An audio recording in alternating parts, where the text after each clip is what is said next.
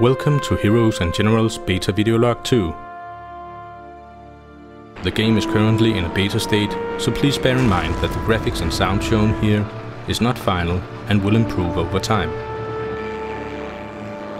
In this video I'll show you some of the features of the newest Heroes and Generals build, codenamed Bradley, which you will have access to if you have acquired a beta key.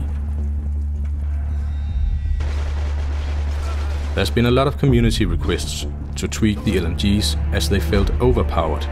We've listened to this and many other requests, but instead of reducing rate of fire and damage for the LMGs, you can no longer run and shoot with them. The LMG tweak is part of the ongoing process of tweaking and balancing all the weapons and weapon modifications, and this is done in close collaboration with the community. So thanks to all who gives us feedback and contributes to the discussions in the forum. We are trying out a new layout of the town map, where we opened up 2 more crossings of the river. One is a pontoon bridge, and the other is a fort. We did this because quite often the action was centered around certain points of the capture route, instead of around the central objectives. A new player now starts up with the Rifleman character,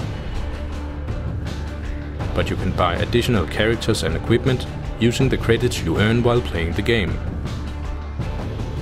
Each character can be equipped with a primary weapon, a sidearm, a close combat weapon, and an extra weapon, typically mines and grenades. Your characters can also wear 1 or 2 combat badges, which are achieved by playing the game and gives a small benefit when worn. You can apply 5 different kinds of field modifications for each weapon: triggers, internals, sights, barrels, and ammunition. Each modification modifies one of the characteristics of the weapon: rate of fire, recoil, damage, range, and precision. All of the weapon modifications are balanced. So, if you equip for instance the lightened bolt, then it will give your weapon a higher precision, but the trade-off is that the rate of fire will be reduced. Likewise will Verticlay ammunition increase damage, but at the cost of a higher recoil. That's all for now. Remember that you can support the development of Heroes and Generals by buying war bonds. So sign up for a beta key at heroesandgenerals.com and help us make the game you want to play.